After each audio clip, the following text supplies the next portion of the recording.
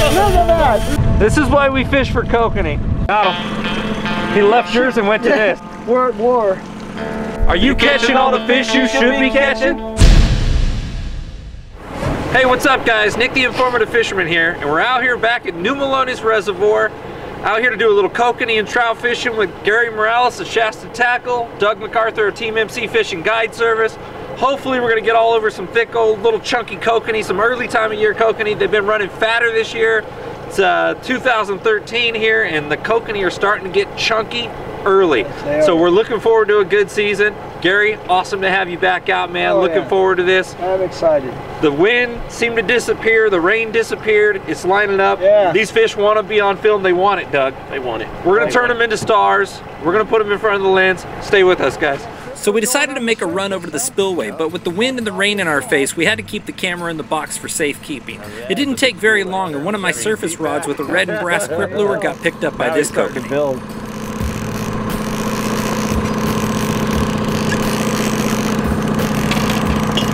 There we go, one on the crip lure, brass and red.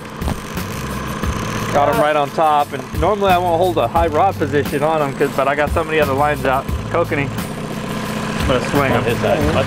Oh yeah, it's a good coat, man. Yeah. There we go. What's wrong with that one? Out here about a week ago fooling around, and the brass and red crip lure just kept sticking them over everything at that time, so I was like, hey, let's toss this bad boy on this morning. There you go. Yeah, how often do you catch kokanee on the surface? Hardly ever.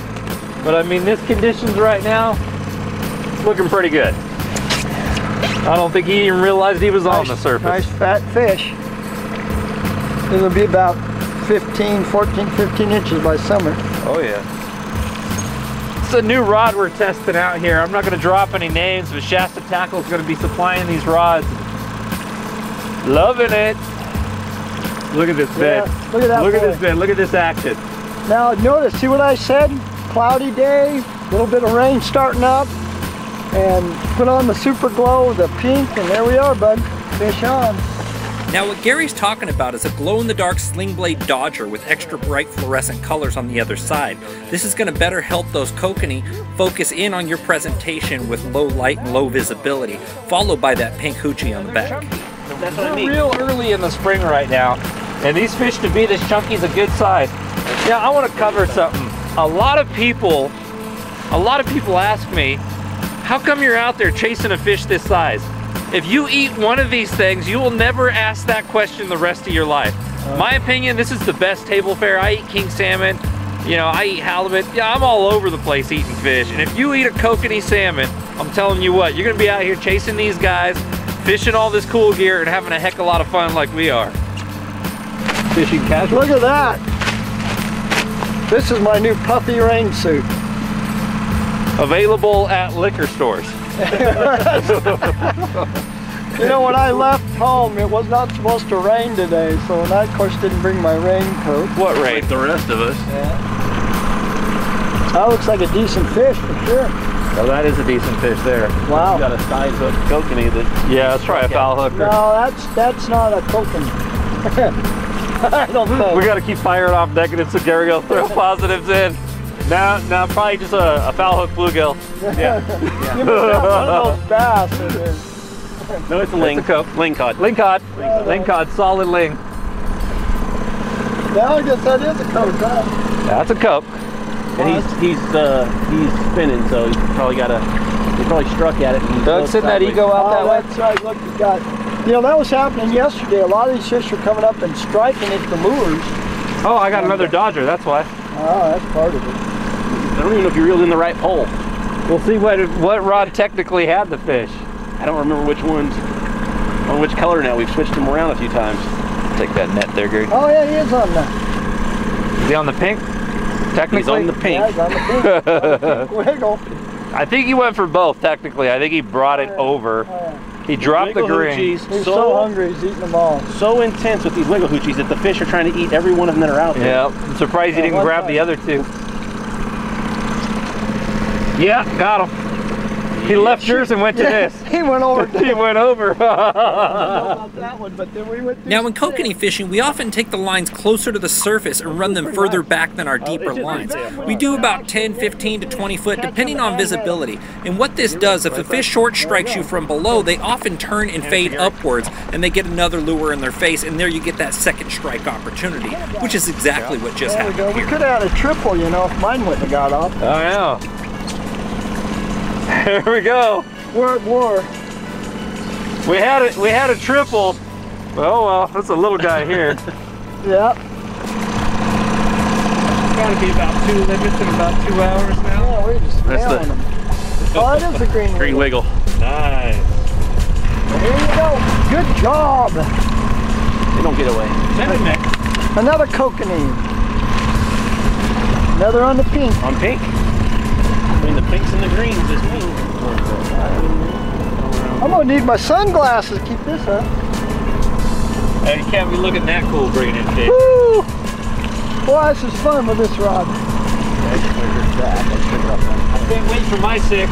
I'm not getting anywhere of those. Give me a good tussle. Man, a fish feels huge on this. By the way, I'm under that line. Keep you down low. Alright, here we go. That's a decent fish. There you go. Renaming this episode Smoker. Look at that.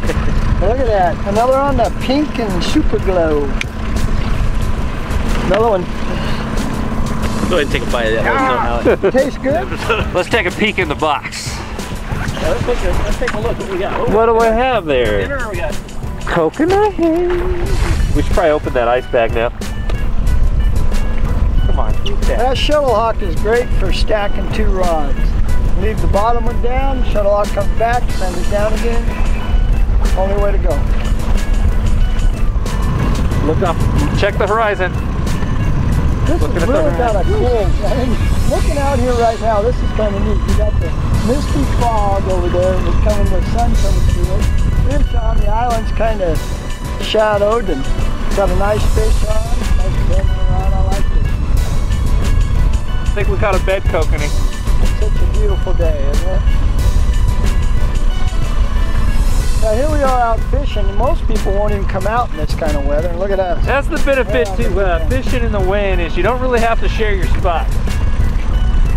Unless you encourage your buddies to get out there with you. That guy's traveling. Fight the wind a little bit here. Yeah. This one's a swinger. I'm gonna start steering my motors again over here.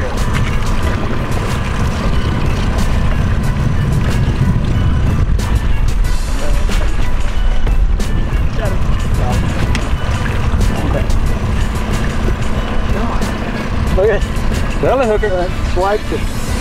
Yeah. That happened. Yeah. The kokanee get in there and they're irritated. You know, looking at the rod. And look at this. See this rod? This is how great this thing loads up.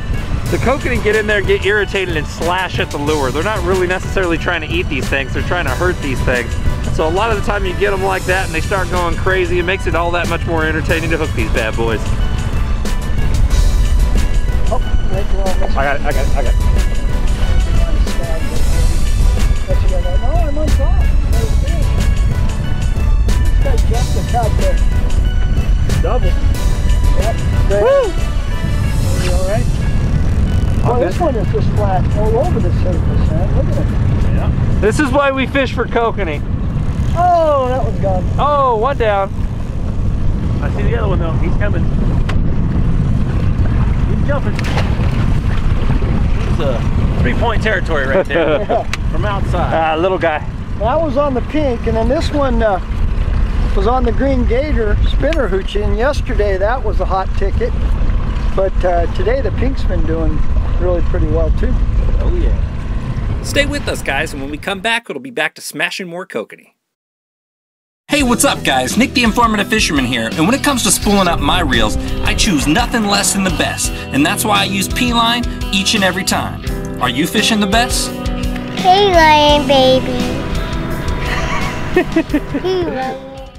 Did you ever wish for an RC boat when you were a kid? And do you have a passion for fishing? Well, guess what? It's time to do them both at the same time. With RCFishingWorld.com's RC Fishing Pole, it's time to be a kid again. So visit www.rcfishingworld.com today.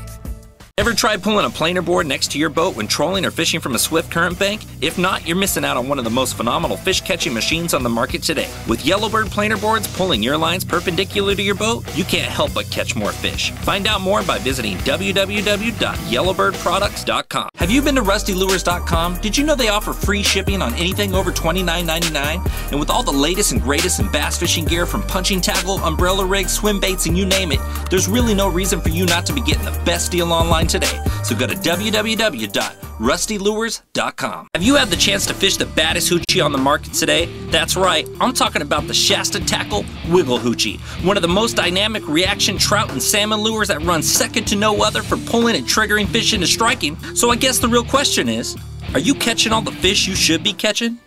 Thanks for watching, guys. Now let's get back to smashing them. I'm just gonna swing this guy, don't worry about the net. Feels pretty small.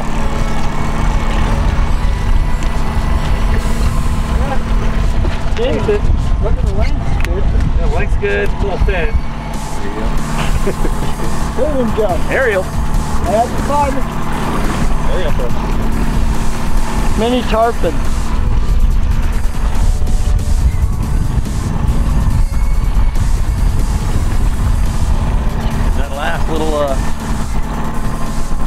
That last little jump on him.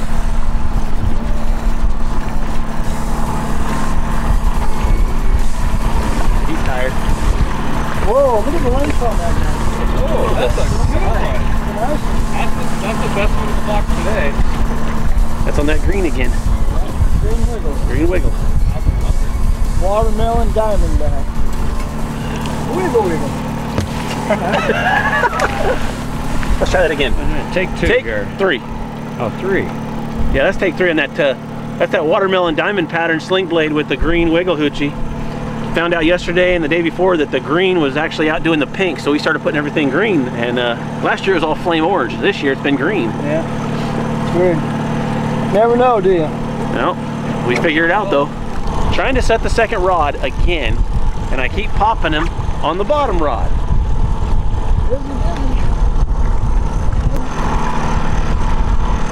Oh. Now what is that on this time? I don't know. One of the 2 greens. I'm using the only thing I'm using is the green peewee and then the green wiggle. Great.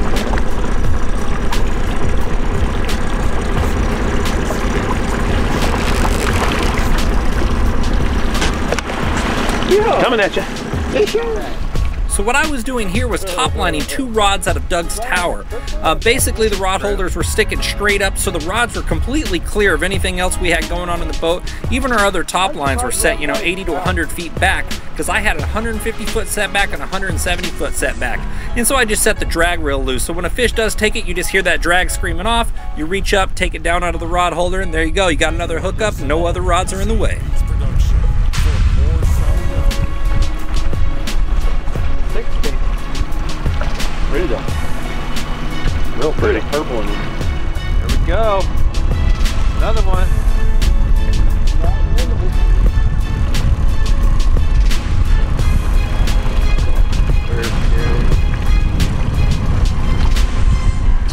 That's number 18 at the 3-hour mark. Little fella. Now that's that green spinner hoochie. That was the hot one yesterday, but today it hasn't been the hot See, there's not the same spots. See, no spots on the back in that one. Don't have all the spots like those some of those other ones we've got. That's true. So I'm just going to go ahead and catch Doug's fish while Doug talks about the other fish I just caught. Talk about the one he has no spots on it. Maybe the one he's got now on my side over here will have the spots on it. I seem to catch those. Hey, how come we have no rods in the water? Because they all keep getting fish on them.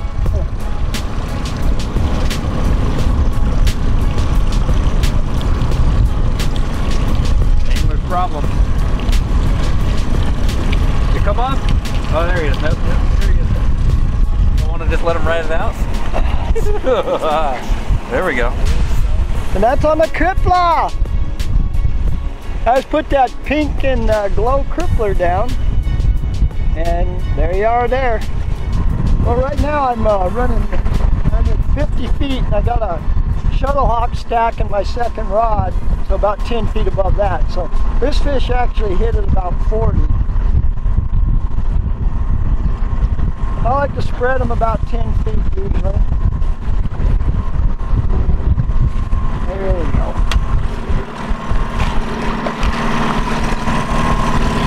There we are. Now cripplers aren't typically known, you know, people said that's a trout lure, but I'll tell you what, I catch a lot of kokanee on cripplers. That pink glow is one of my favorites. So you notice the kokanee we're catching for early spring like this are a lot bigger than what we had on the prior Maloney's episodes. Well, they were doing a lot of stocking back then, but Doug was just telling me that they've cut it, what, this year? The last 2 years has been cut in half, according to Fish and Wildlife that I talked to.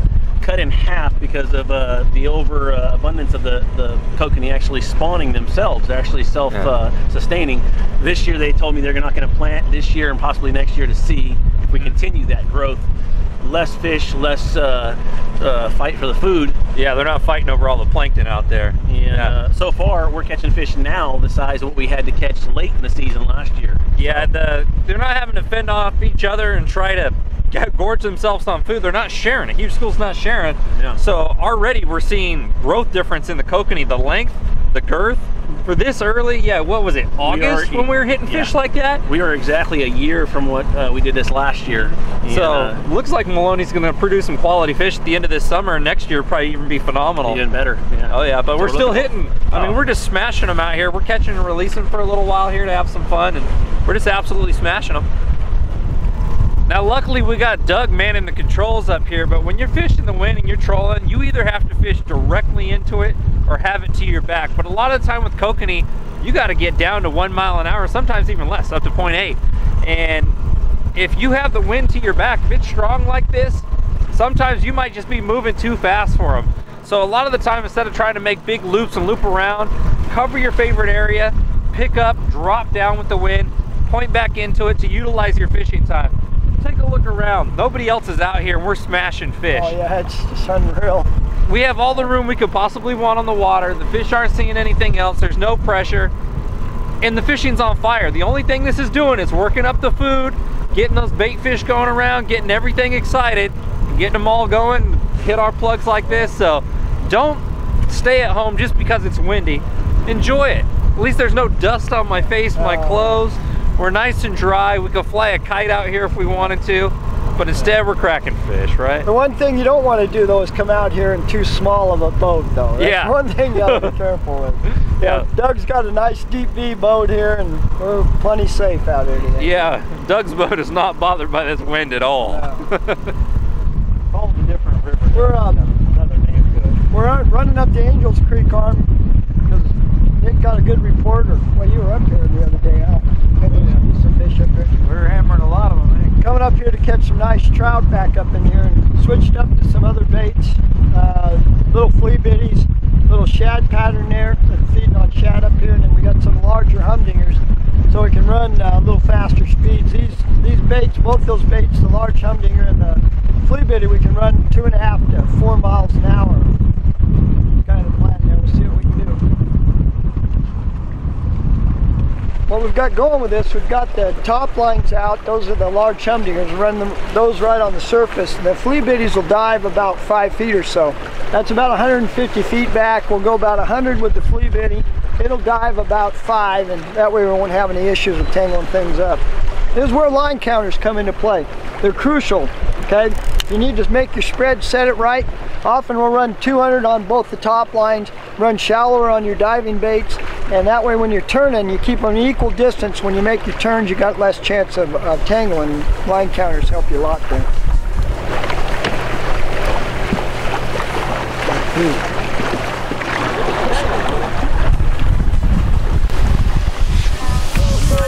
Look at that! I set that thread.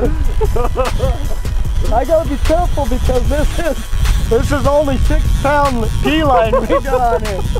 Wow, that hammer. Go ahead and clear this one for me. Yeah. Wow, that thing hit.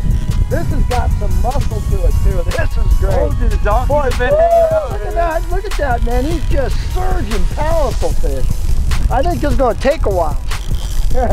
I'm back. I'm gonna clear all the lines. I'm 200. Look at that fish. I was at 150 feet back. I'm now at 240. He took 100 feet. Look at this guy. I am not getting anything on this guy.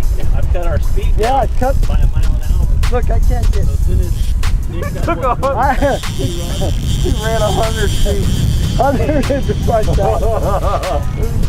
Yeah, he's stopping me right there, man. He's just, wow. Oh, I love this. This is good. We should have started this a little earlier. We're out here. We've already got, well, we're real close to limits on Kokanee right now. We left Kokanee to come chase some of these trout that Nick was telling us about.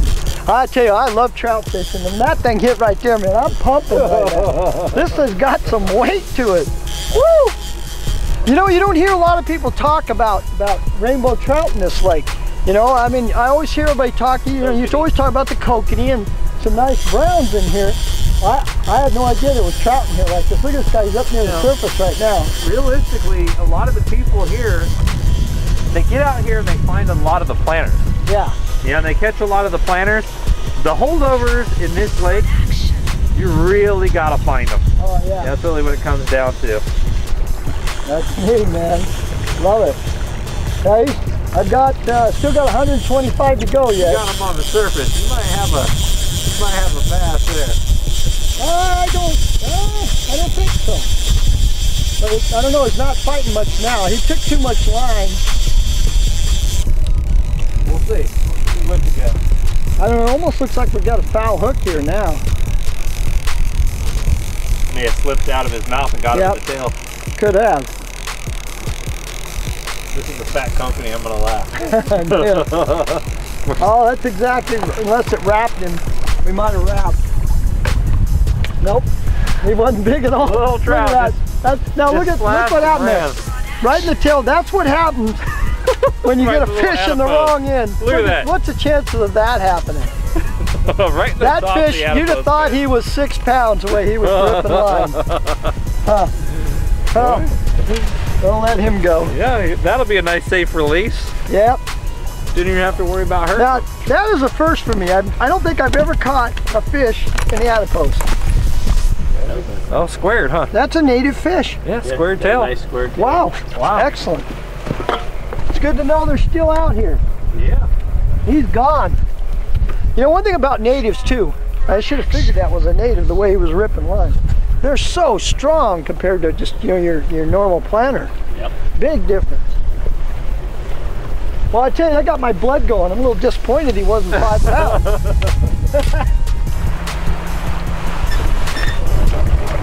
And another one. There we go. Oh, you put down your favorite. Oh yeah. The Flomo. Flomo. With a teaser grub. Had to eat it. Just had to. Yeah. Got the memo. Alrighty. Good times. With the wind gust picking up to well over 30 miles an hour and our limits in the boat, it was time to head back in. Man, talk about smashing them. And there we go. That's another day out here on New Melones Reservoir with Doug from Team MC Fishing Guide Service, Gary Morales of Shasta Tackle for a half a day and getting blown off the lake. 4 limits, not bad. Like it. Get you some. Hey, Shasta tackle all day. 1, 2, 3. Are you catching all the fish you should be catching?